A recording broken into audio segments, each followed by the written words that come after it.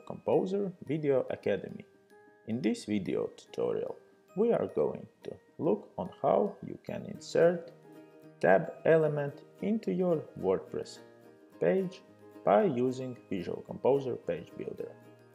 Visual Composer Page Builder comes with a out-of-the-box available tabs, tours, accordions, and even pageable containers, which work under same principles we are going to look in this tutorial.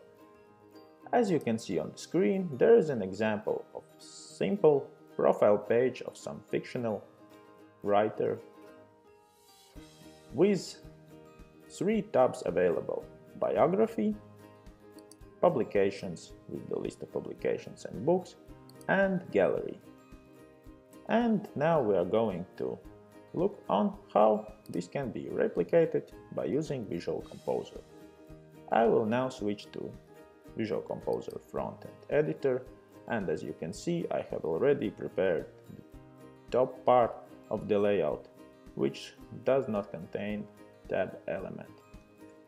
And at the bottom part you will see an empty row already added, so you just have to add a tab element. You can search it by using search or just browse through an element. So once you add tab element, it's added with 2 predefined tabs. First, as we have 3 tabs, let's add a new tab. This is really simple by just selecting tab options and selecting add new section.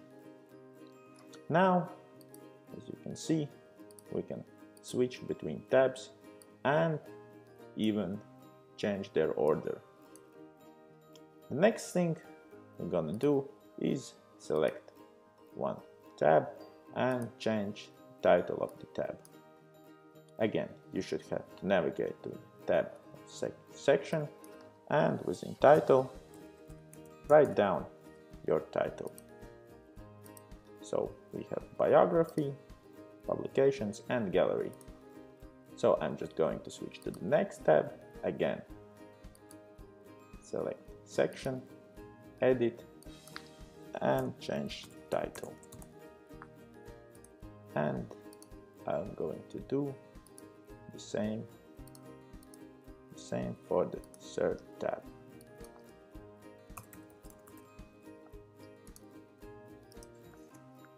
Now, as I have my tabs with the right titles, it's time to insert data into those tabs.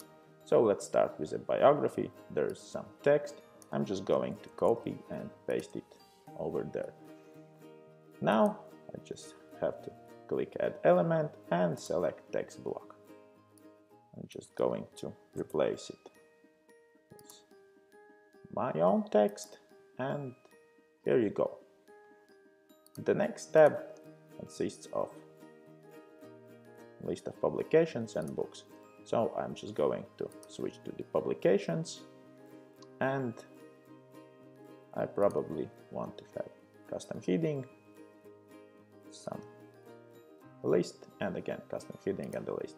So I'm just going to duplicate this custom heading and edit it.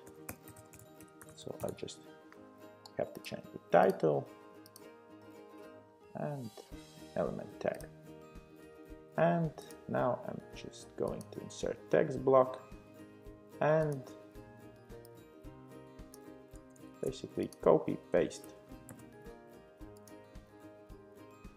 Here you go. So let's just duplicate it again, change it to books, and duplicate content as well.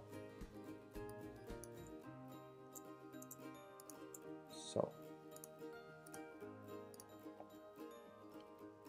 let's compare it. Okay, that's probably will do our job. And third tab will contain gallery.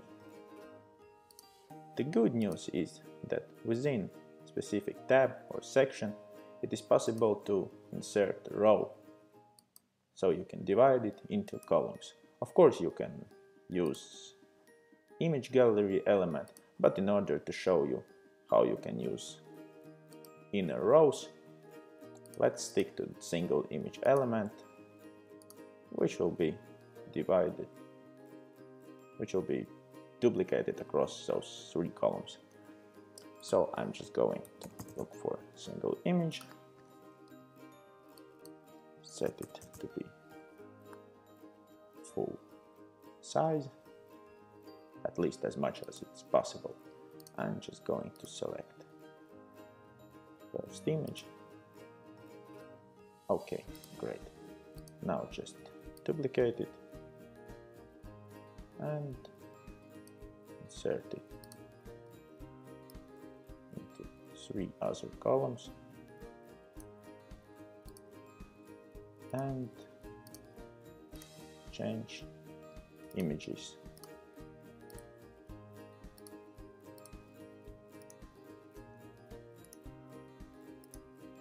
Okay, now you can see that it's kind of really easy to add content within tabs.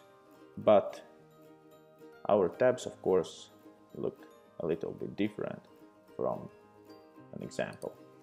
So what we are going to do now is edit the layout of our tabs.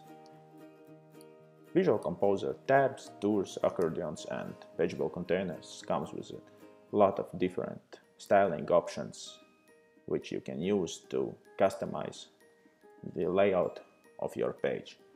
And as you can see, you can easily get to those options through Editing tab.